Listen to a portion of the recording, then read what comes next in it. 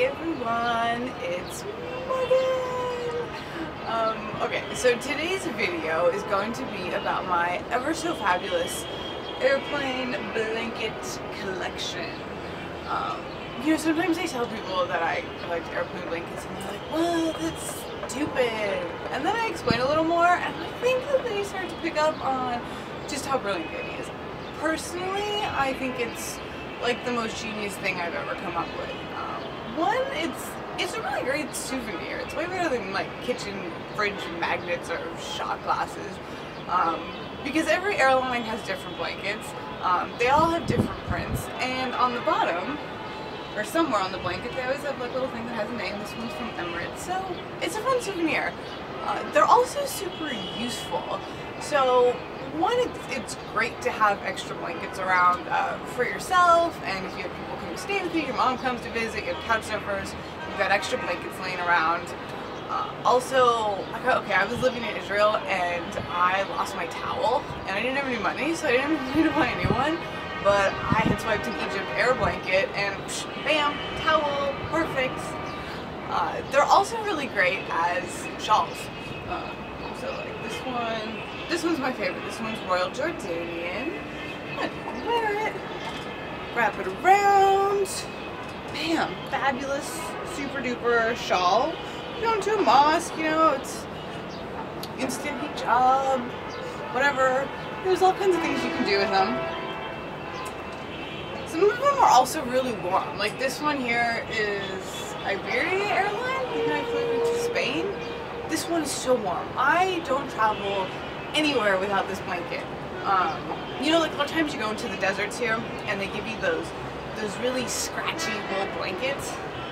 I always have this one underneath it. It keeps me super warm and it's really soft. It's great when you go on long bus rides because, you know, you wear it first as a shawl so it doesn't take up any room in your luggage, and then when you're in a bus you also have a blanket with you. Really, really, really, really handy. This one is, like I said, Emirates, which you would think that Emirates would have amazing blankets because they're like a phenomenal airline, but honestly I think they're kind of boring, so I might embroider this one. I don't know, we'll see how it goes. Now, this last one, oh sorry, my dress keeps falling down. This one is not an airline blanket, but if I had an airline, it totally would be. This I go on the street. You see like Egyptian women wearing these all the time, and I got this. It was almost like a kosher, like it was a little shop that was selling like cigarettes and chocolate and these. I think it was 30 pounds, and it's great. Like you can wear it a bunch of different ways. It's kind of like a more wearable, fashionable snuggie. That's what I like to think of it. So like this, you can throw it around. I really like to wear it. It's not super cold. Throw it like this. Kind of twisted. You can tie it in the back. Oh my gosh, I'm really difficult time. Okay, there we go. Just a little bit.